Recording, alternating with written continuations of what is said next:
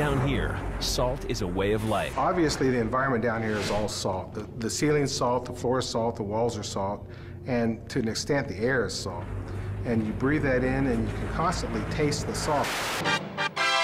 So, FireRed and LeafGreen were probably the first Pokemon games I ever disliked. And it's funny because I thought when I went to replay them that I would end up turning around on them in the context of what Pokemon games and especially Pokemon remakes are like now. After all, compared to say Omega Ruby and Alpha Sapphire, they seem to have at least put effort into giving returning players more of a reason to play them beyond just updating a game that they've already completed.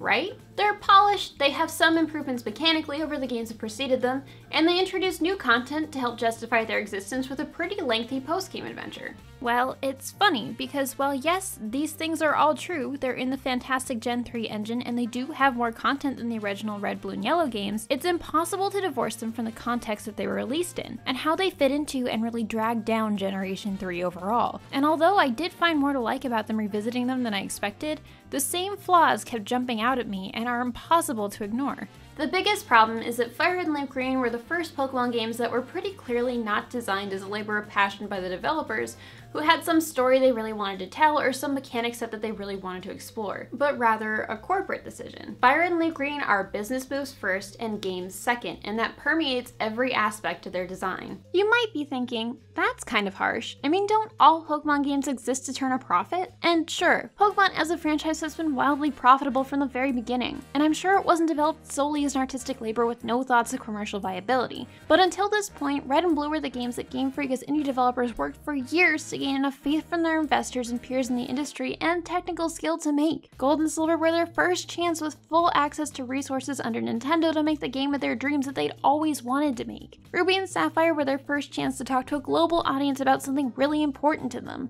The games in the series until this point used the opportunity to make a commercial product as a way to make art the developers were passionate about and a profit at the same time. The commercial viability gave them a platform to influence a generation of kids, and they were aware of it and had something they wanted to say through their games. But FireRed and LeafGreen came down the pipe in a completely different way, and although their intentions may not have been cynical from the start, the outcome is pretty disappointing.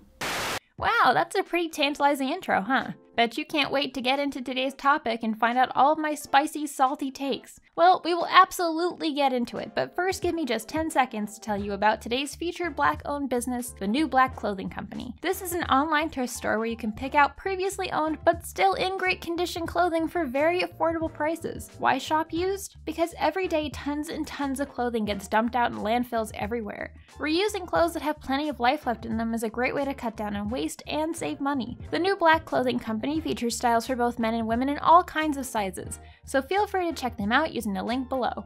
Once again, this video is not sponsored. I'm not getting paid to talk about them, but they did allow me to use their service for free to try it out to promote to you. They were also kind enough to offer you all a discount code, which will save you money at checkout. Use Tama10 for 10% off your whole order. This is not an affiliate code, by the way. I don't make a cut from the sales. This is just for their purposes. So if you'd like to get some new clothes and save the planet at the same time, please check them out. And now back to the regularly scheduled hot takes.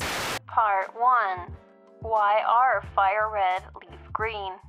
Gather round, friends! It's time for everyone's favorite part of the video, story time! The story of FireRed and LeafGreen begins with two men, Tsunekazu Ishihara, president of the Pokemon Company International, and Satoru Iwata, the president of Nintendo from 2002 to 2015. The two are both alumni of the development staff on Earthbound, with Ishihara coming from Ape Incorporated and Iwata from HAL Laboratory, the two co-developers of the game. Earthbound as a franchise has a rough history, with their one game that made it overseas in the US failing commercially, and a planned sequel entering development hell. While this was going on, CEO of Ape, Shigesato Itoi, stepped down from his role and the company was restructured into Creatures Inc. in 1995. Iwata assisted in the founding of the new company and Ishihara would become the new CEO. From very early on, Iwata and Ishihara would have a very close working relationship. Nintendo would ask Creatures to assist the fledgling game development company Game Freak in making their first massive RPG, since Game Freak were still rookies and desperately needed technical assistance,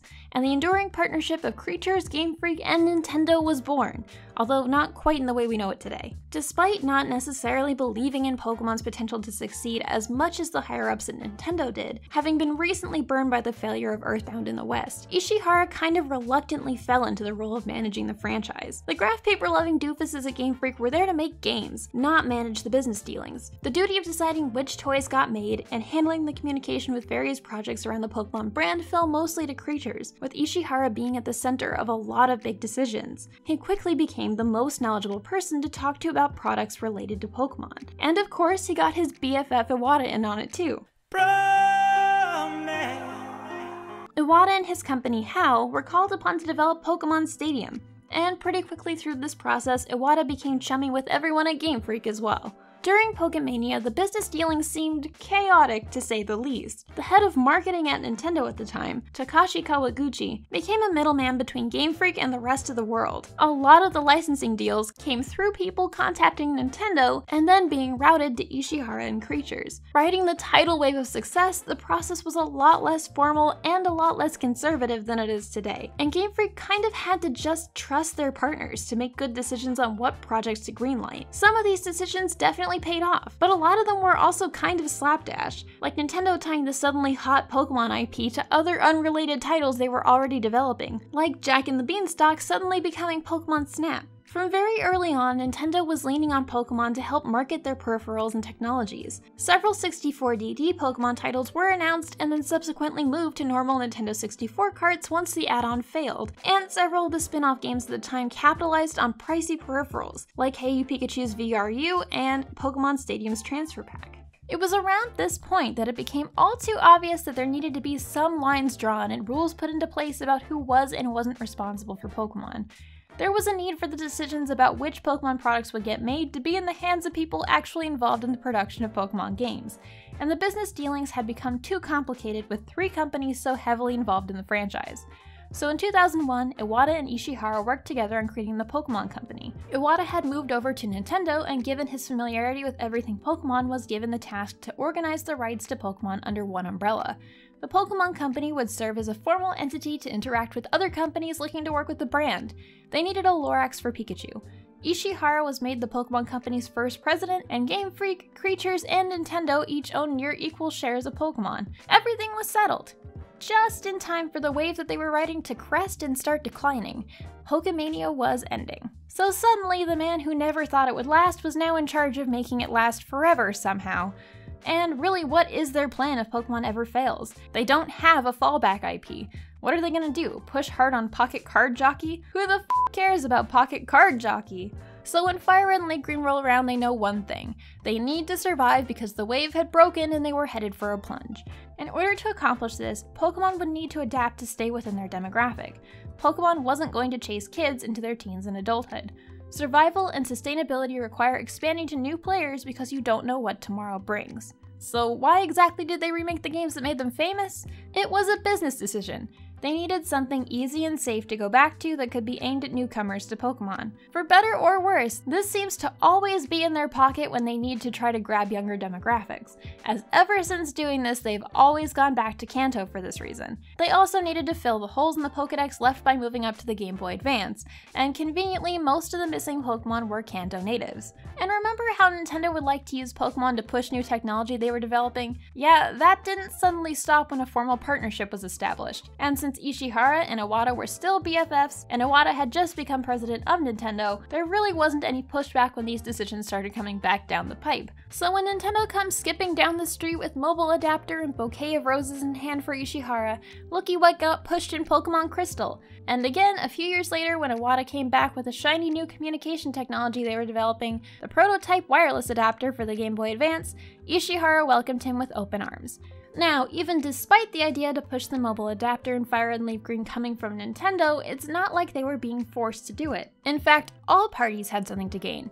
Ishihara believed it was a perfect fit for Pokemon considering the franchise was already based on requiring games to connect to one another in order to necessitate multiple versions, and with the adapter not being compatible with the games that they had already sold, to use it, more players would buy more copies of the new games.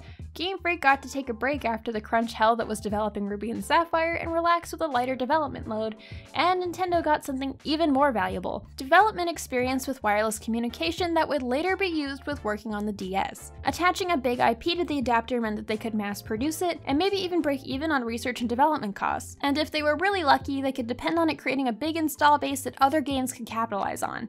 It was a win-win-win for everyone. This also really illustrates how these early professional relationships had come to bear fruit in the new era. The three owners of the Pokemon Company all liked each other. Iwata was now president of Nintendo, and he wasn't really interested in micromanaging or bullying Game Freak into doing what they wanted. Game Freak, Ishihara, and Nintendo just found ways to come to agreements on what to do. And that's how we got FireRed and LeafGreen.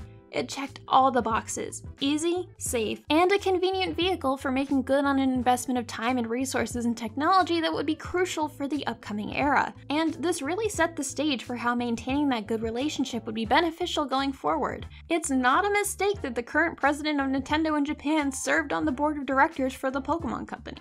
FireRed and LeafGreen were the first moves in making sure Pokemon was sustainable, and if they could make Nintendo happy in the process, it was simply killing two birds with one stone. It's a shame that the only people who were losers in this arrangement were the series' longtime fans.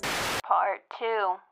Did you hear they're remaking Dumb and Dumber? So we understand the decision to remake these games from a business perspective, but let's talk about the concept of Pokemon remakes for a second from a consumer standpoint. Remakes in general tend to come across as sort of a lazy move, because rather than developing something new or taking a risk on a new idea, they comfortably cash in on something safe and familiar that people already know they like, and require a lot less effort from developers to recreate. So for me already, they're kind of a hard sell. They have to work a lot harder to justify making me have the same experience again by innovating it in some way, especially since in this case, the hardware that these games were released on were backwards compatible with the original Red and Blue for the Game Boy, which had only been out for 5 years in the US at the time of FireRed and LeafGreen's release. But rather than just porting the old experiences to newer hardware, Pokemon remakes have always worked to incorporate modern gameplay innovations into the games, rather than maintaining the experience of the originals exactly. These games are not carbon copies of the originals, and do modernize the gameplay by carrying over innovations, like held items, abilities, the new typings, natures, and everything else that you can find in their closest peers, Ruby and Sapphire. And FireRed and LeafGreen do feature new content compared to what you'd find in Red and Blue. There are new features like the Versus Seeker, the Fame Checker, the Wireless Room and minigames, and an entire extra post-game area made up of 7 distinct islands, each with completely new content. For the very first remakes of Pokemon games ever, they set a precedent that Pokemon remakes would always follow, which is that they do indeed put in a little extra work to make sure that there is a difference between playing the original and the new version. So FireRed and LeafGreen were never going to be truly faithful to the original games that they were remaking, and frankly that's a good thing. But they seem confused about the lengths to which they'll go to try to offer a familiar, safe experience to players, conflicted about how much they're willing to let players deviate from the original vision of what a Kanto journey was like in 1998.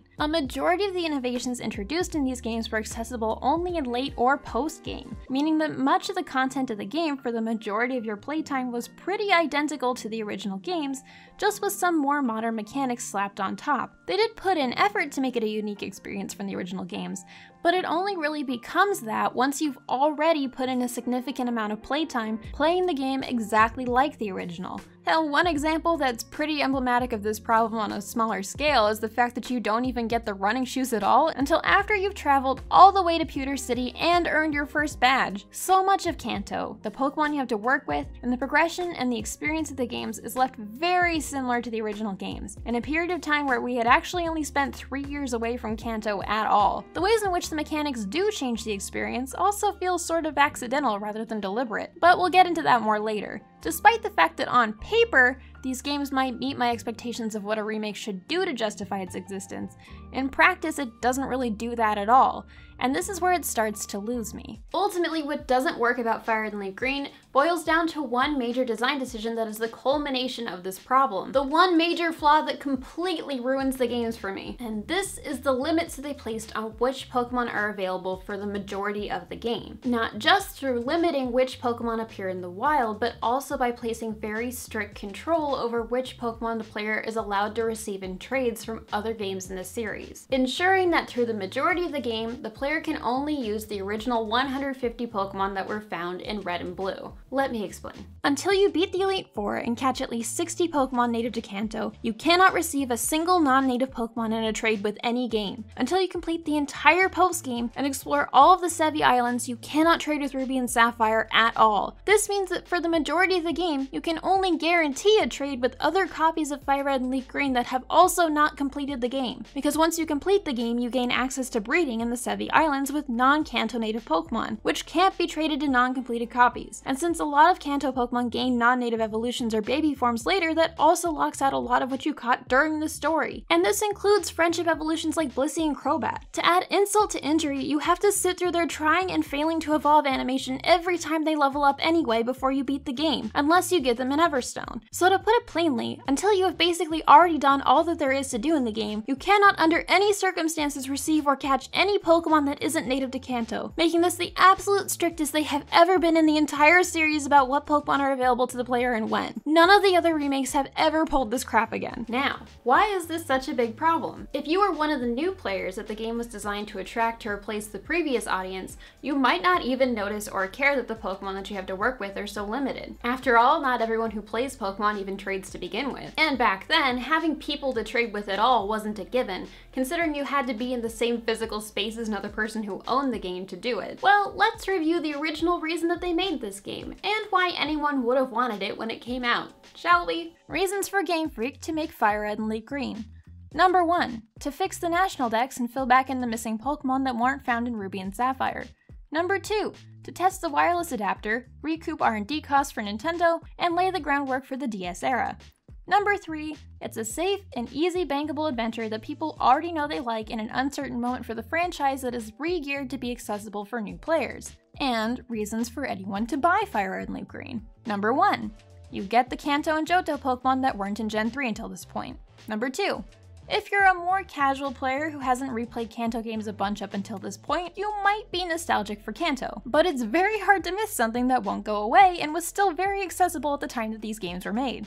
Number 3. You've never played a Pokemon game before. Since I don't fall into either of the latter two categories, the only reason I would have wanted this thing was reason 1. Now granted, if either of the other two reasons did apply to you, it's totally understandable why you might not share my frustration with these games. Not everyone plays Pokemon games the same way, and not everyone shares the same expectations for the games as I obviously did. But as a person in the camp of only wanting these games for one reason, they really missed the mark for me. If you wanted to be uncharitable, holding half the Dex hostage by excluding it from Ruby and Sapphire to begin with could be viewed as anti-consumer, much in the same way people rail against Game Freak excluding Pokemon from the recent Sword and Shield games. Not that I necessarily agree, but you could make that argument. However, holding it hostage within its own game when it was finally introduced back into the canon definitely felt anti-consumer.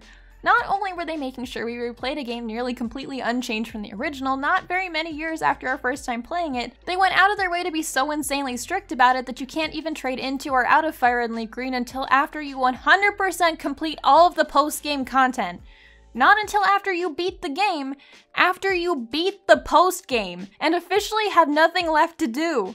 If the purpose of this game existing in the first place was to test the wireless adapter technology which came bundled with the game and increased the retail price to $40 compared to Ruby and Sapphire's $35, you would barely get to use it at all because of how asinine the trading restrictions are. Normally I would say a game making you work for something isn't necessarily a bad thing. In some games it's a really good thing, and I've stood by it in the past because I felt that mechanics that required effort of the player to unlock access to certain Pokemon were building toward a playstyle that was enhanced by them, one that favored minor co-op elements and persistent effort to get Pokemon deliberately placed in the late game. But in this case, locking trading until after the post-game actively works against the very things this game is trying to accomplish. The majority of development time for these things was spent in making the wireless adapters, wireless clubroom, and wireless features like trading work. And yet, the way these restrictions are implemented makes it nearly impossible to even use the adapter at all. And to give you a more concrete example of why this is an enormous problem, even if you're not trying to finish the Dex in Ruby and Sapphire, let me walk you through a real situation that I ran into while I was replaying this year for this review. Hitmonlee. So since I am a veteran player, I decided I wanted to complete the regional decks while I was earning my badges just to make the game more interesting for myself and give myself more to do if I had to sit through Kanto again anyway. Completing the regional decks is at any point something most serious players will want to do, so I don't think that this is an unreasonable goal I've invented for myself. There's also a star you can unlock on the trainer card for completing the regional decks, so the game explicitly encourages you to do this. I have a copy of FireRed and I have a copy of LeafGreen, so I thought I might as well trade myself some of the exclusives, right? I had completed FireRed already and unlocked the daycare, so rather than trading away my only Hitmonlee, I thought I'd breed another one. But even though this game has so many absurd restrictions on regional decks only for uncompleted copies, because I had beaten the game and had access to breeding it all, what I got instead was a Tyrogue. So now I have a Pokemon that I went through the trouble of breeding and hatching just to trade, but I can't trade it with the exact same game just because I beat the game in one copy and not the other. Not unless I buy a bunch of vitamins and raise it up to level 20 to evolve it anyway, which is a lot of extra work, and I had already put all of my decent Pokemon in Pokemon Box, so I didn't have any strong Pokemon to trade it up with using the Versus Seeker. So I would have had to lug out my GameCube, connect my Game Boy Advance to Pokemon Box, transfer a usable team over, grind Tyrogue up until it evolved into Hitmonlee, and then trade it to LeafGreen. That would have taken literally all day just to trade over one Pokemon that is perfectly legal without giving up my only Hitmonlee from that copy, which is what I ended up doing. Even just trying to trade between FireRed and LeafGreen with a single copy that hadn't completed the game yet, the trading restrictions make it a total nightmare. So they failed their first goal, which was to make it at all reasonable to even use the stupid thing that came bundled with this game like a parasitic amoeba. But what about their second goal, making a safe, familiar, bankable experience? Did the trading restrictions accomplish that? Well, no, they don't. So much had fundamentally changed about the mechanics of the game that just by copy-pasting the battle system from Ruby and Sapphire, the entire experience of the game changes. For example, Pokemon Tower in Lavender Town is completely different this time because all of the Ghastlies now have the Levitate ability. In the original games, Cubone is available in the tower to give you an advantage over a type you had so far not encountered, to help teach the player how to deal with Ghost Poison type Pokemon. They would do this a lot in the first games. The first time that you'd encounter an area filled with mostly one type of Pokemon, they'd offer you a Pokemon with type advantage in or near the area. So if you got stuck and looked around, or just really worked hard to catch each new Pokemon in each area as you went, you'd be rewarded with a solution to the problem. It's a nice way to subtly teach the player about type advantage. Pidgey is available right before Viridian Forest, Paris can be caught in Mount Moon, and so on. They did the same thing here in the original games with Cubone, but adding Levitate actually makes it so that catching a Cubone here to battle your way through the tower is no longer a viable strategy the way it was in the original, and you don't have a lot of other opportunities for type advantage against them up until this point in the game. In fact, Kopping, another very common poison type Pokemon, also now has Levitate, meaning that ground type moves are just not nearly as useful as they were in the original, and you have to balance your team differently. Bite is also now a dark type move, so you're much more likely to prioritize a Pokemon with Bite in this section instead. So if you have to play sections of the game completely differently from the original anyway, why make trading the exception? Another example of how the new mechanics totally changed the flow of the game is Status. Status truly does slow the game down compared to the original. Many common Pokemon like the Nidoran lines have Poison Point, Pokemon like Paris have Effect Spore, and every electric type in Kanto has Static, meaning that most trainer battles end with a trip to the Pokemon Center to heal poison or paralysis. So either you hoard items like never before, you prioritize Pokemon with abilities like Shed Skin, or you have to hike back to the nearest Pokemon Center all the time. And there are several areas in Kanto where that's just not feasible with how long these routes are that were clearly not designed with this mechanic in mind. It makes it difficult to even use the new Versus Seeker, because if you run to the Pokemon Center between Versus Seeker battles to help out your poison Pokemon, you lose the trainers that wanted to rebattle you. And even if you do adapt your strategy to take these abilities into account, you're not going to be getting an authentic original Kanto experience, because you have to think about it differently and approach these new obstacles from a different perspective than you would have in the original games. Hell, Charmander learns Metal Claw now at level 13, which is super effective against Brock's Pokemon. One of the quintessential shared experiences of kids who played the original Gen 1 games is that anyone who picked Charmander would have to stop and painfully grind up to level 16 at the beginning of the game, or catch something else and level that up to even have a chance against the very first gym in the game. Making it easier for trainers who start with Charmander to beat Brock makes sense from a design and balance perspective, but it's a pretty big departure from what's authentically Gen 1. And if you're still not convinced, berries exist in this region, and respawning holes in the ground that you can check every 1,500 steps. But you can't plant or grow them, so what's the point? They exist to say something about managing natural resources in Ruby and Sapphire, but they're also just randomly here for the sake of having a new feature carry over. So obviously they don't really care about preserving the original experience that much. And if they did care about it, they obviously didn't think about it hard enough to make sure all these things still worked instead of just retconning them with new mechanics. So if these restrictions work against incentivizing players to actually use the wireless adapter, and they don't maintain the experience of the original games, the trading restrictions are clearly not about making sure you have the perfect original Kanto experience.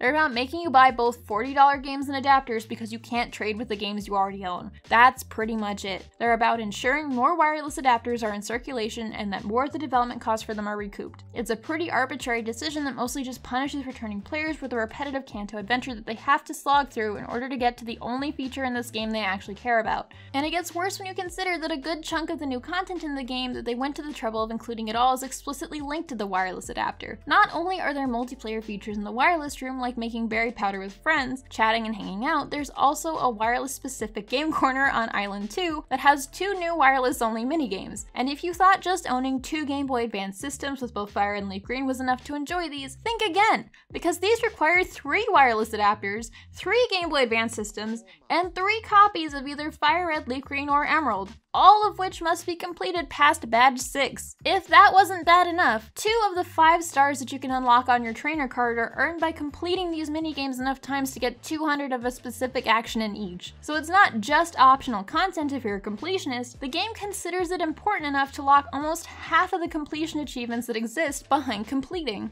Imagine how much fun it would be to try to 100% complete this game by yourself. Being forced to play 400 rounds of multiplayer minigames on your own, even if you somehow owned all of the hardware that you needed to do it. The sad thing is, these restrictions really mostly hurt the hardcore fans who would want to go to the trouble of experiencing all the content in the game and trying to complete the ever-expanding national decks, and who were the kind of people to spend a lot of time playing games by themselves in the first place. New players that don't care enough to finish the game or trade at all wouldn't even notice that it's so restricted. Many of the new features that were added were designed to make the game more accessible and palatable to newer players, smooth out the rough edges of the original games, and deliver a more polished experience. For example, the L&R buttons now pull up a rudimentary help menu to explain some basic terms found in the game.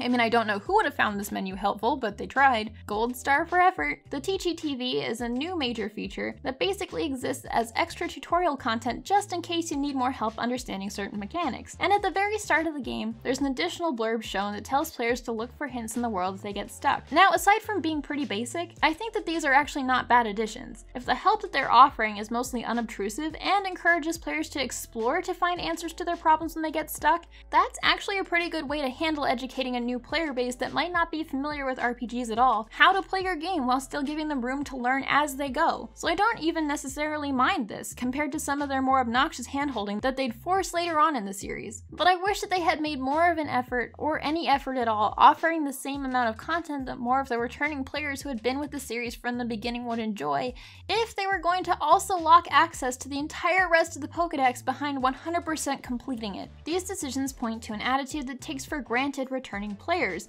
in an era where Pokemon was at its least popular, and many of us that stuck with it were facing extreme social pressure or ridicule for the decision to keep playing. At least where I grew up, it was a very lonely time to be a Pokemon fan. And with so many of these design decisions pointing towards prioritizing content for new players, it feels like the thinking was, let's make the same game that we've already made to rope in the newbies that basically doesn't appeal to returning players at all, but let's still put something that they actually want at the very end of it so they have to finish it anyway. What are they gonna do, stop buying Pokemon games? And even if a lot of us were still kids at the time, we understood when we were not being rewarded for sticking with a franchise that was at best taking advantage of our loyalty, and at worst actively trying to get rid of us. Combine all this with the fact that if you are a longtime player at this point, you really wouldn't want to play through Kanto again in the exact same way for the 3rd time in a row. Remember, Kanto had been featured in every single game in the series up until this point except for Ruby and Sapphire. There really weren't a lot of other attractive things about this game than the possibility of getting more Pokemon back, since so much of it is unchanged from the original. And a lot of long-term fans were already feeling like they were being thrown by the wayside because of the original dexit controversy. And maybe we were, they were trying to replace us after all, so it was just a slap in the face that on top of that we were still being milked for a few extra bucks by being offered a mediocre experience with restrictions on fixing the dex problem that may have just existed to sell more games in the first place. And Kanto is just not an interesting region to revisit with a limited dex. We had already been making teams out of the first 150 Pokemon for 5 years at this point, with few other games that even offered other regional dexes. The big complaint people have about Gold and Silver is that a lot of the new Johto Pokemon were in the post-game, meaning we were still mostly using Kanto Pokemon even at that point. Being limited to just the Pokemon we had already used the most was very dull, and it made team building for the third Kanto game in a short amount of time difficult and not very fun. Since you can't even go to the trouble of trading yourself new Pokemon to make the experience more exciting,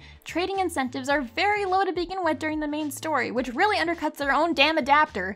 Part 3.0. You cannot redo.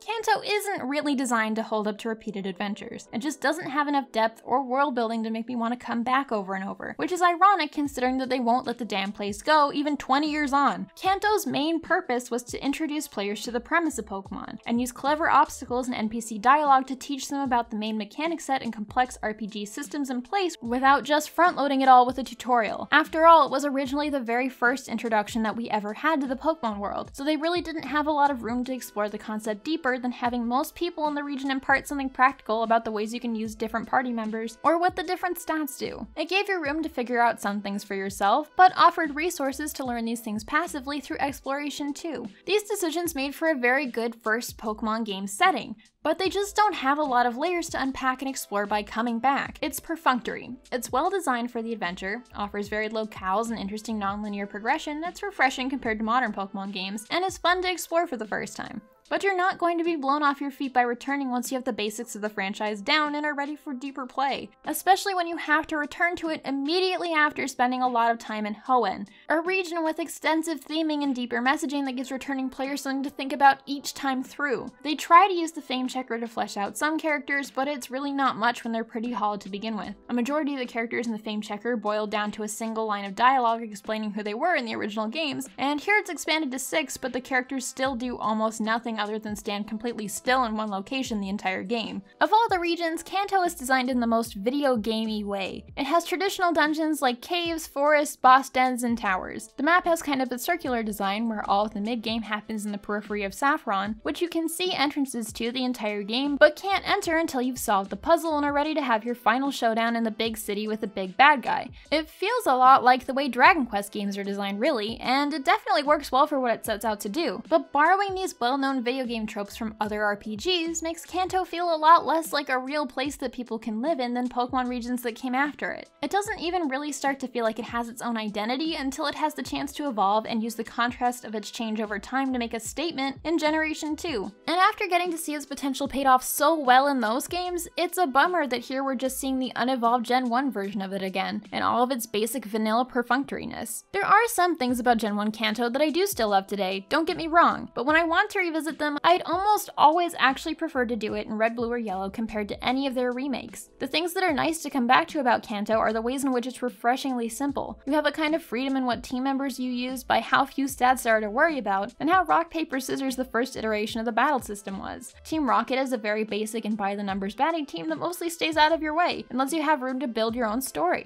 But slapping modern mechanics on bogs down the charming simpleness of the original adventure. What would have taken me a day or two to complete in the original game is now a week-long slog drawn out by abilities and more complicated battles. And since maybe the thing that has aged the worst about Gen 3 is the pseudo-modern battle system with more of these variables that make Pokemon unique, but still before the physical special split that gave you the flexibility to make use of a wider variety of them, having it be the only innovation here is kind of a hindrance rather than a bonus. But wait, I know, I haven't talked about the Sevies yet. They went to the trouble of giving us the Sevies, right? That's all brand new content that they made just for FireRed and LeafGreen, right? Well, let's think about what's over there. There's a mountain with a legendary, a few towns, and the battle tower. If this sounds familiar to you, it's because that's also what's in the post-game of Diamond and Pearl. And Junichi Masuda confirmed on his blog that most of what they did in FireRed and LeafGreen was in the name of pre-planning for Diamond and Pearl, killing two birds with one stone. Wireless connectivity in the post-game worked out ready to go, and you get a little bit of revenue early for your trouble. I mean, That's me being overly cynical maybe.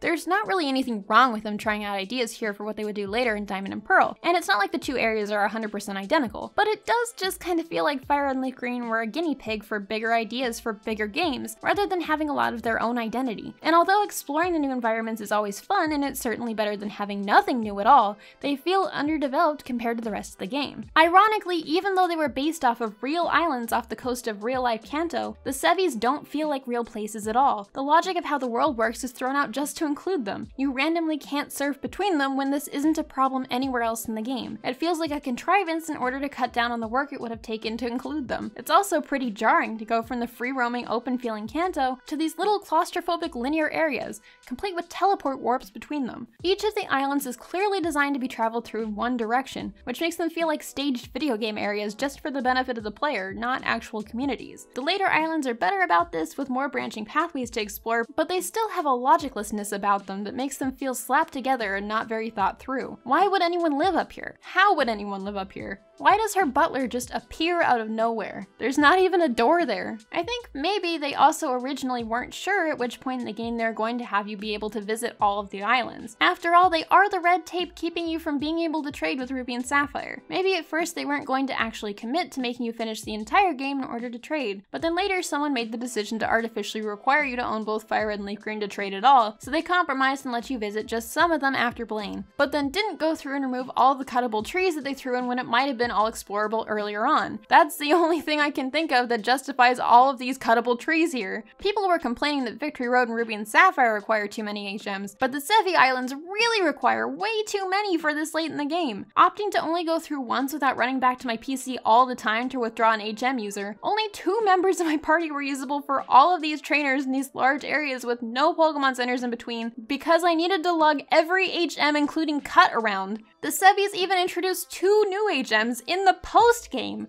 way past the point where they would be serving any purpose of actually impeding progress, because you definitely have to have all of the badges at that point to even get them. I think maybe they wanted you to be limited in party members that you could use for all of these areas to make them harder for some reason, or they just weren't thinking at all and their map editors went absolutely nuts placing all this stuff. And the fact that this is yet more busy work standing in the way of me finally being able to complete the Pokedex in the games I actually like, Ruby and Sapphire, makes me not want to take my time and explore these areas because this entire game has felt like a chore. I never wanted to come back to Kanto, but I had to play all the way through it and all this extra stuff just to have more Pokemon in Hoenn, the place I actually wish I was this entire time.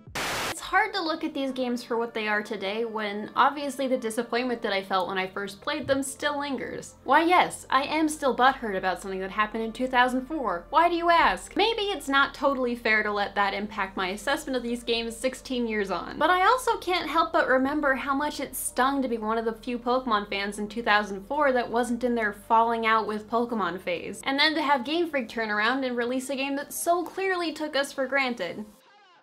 These games did not sell well, and they heavily pushed local wireless multiplayer features in an era where you were least likely to know anyone, or even have control over whether or not you could use them with another person. It felt like rubbing salt in the wound, a constant reminder that I was the only one I knew that still played Pokemon, and I didn't get to just opt out of it if I was a hardcore player who these games weren't designed to appeal to because they made them absolutely necessary for completing the Pokedex. And if you thought, wait Tama, you could have just waited and played Coliseum and XD instead to complete the Pokedex, you would be wrong, because those motherfuckers forgot Slowpoke. But maybe even in the context of just where they fit into the series today, it's not such a great prognosis either. Maybe I would go easier on these games if it felt like they really tried to make great games and just faltered somewhere. It's possible for a game to be both a business move and well made. These things aren't mutually exclusive. But knowing what we do about their development, it's hard not to see them as unnecessary games that exist specifically to get in the way of my good time with the Gen 3 games I actually like. The decisions that they made to really necessitate paying more for more copies of the game and for no other discernible reason drag all of Gen 3 down. If you want to complete the Pokedex or even have half the Pokemon in Emerald in the Battle Frontier to work with, you absolutely have to 100% complete the post-game in these games, even if you don't like them or don't feel like going back to Kanto again at all. I dread trying to replay this generation every time I revisit Ruby, Sapphire, or Emerald, even though I love them so much, because it means I get to play one game that I really love, but then I have to chore my way through a bunch of games that have virtually no replay value just to complete any of them.